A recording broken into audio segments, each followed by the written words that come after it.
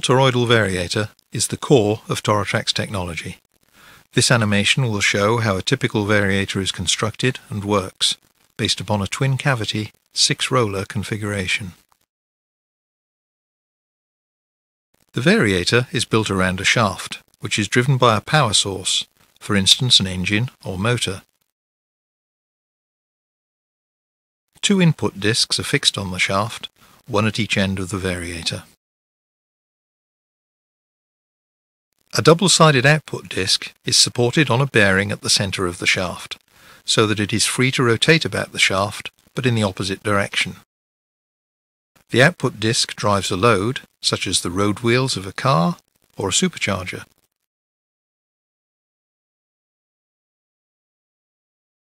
The rollers are positioned in the toroidal cavities formed between each pair of opposing discs. In this case, there are 3 rollers in each cavity. As the variator components rotate, power is transmitted from the input discs to the output disc via the rollers. The angle of the rollers changes with the variator ratio and relates to the speed difference between the input and output discs.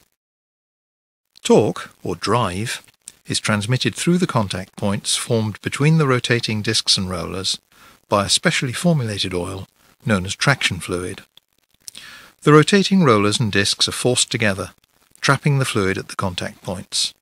The resulting high contact pressure makes the fluid thick or viscous, enabling torque to be transmitted without physical contact between the rotating surfaces.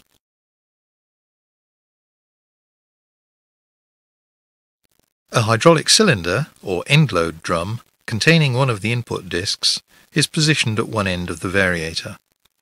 Hydraulic pressure in this drum forces the discs and rollers together, creating the required contact pressure. Traction fluid is introduced under pressure into this cylinder, generating the required end load. The rollers are supported within a mechanism which controls their position as they move within the toroidal cavities. Each roller runs on an axle, mounted on bearings, located in the roller carriage, which in turn is connected to a lever, which pivots around a fulcrum. Control forces are applied to the roller mechanism by the control system, in this case a hydraulic reaction piston.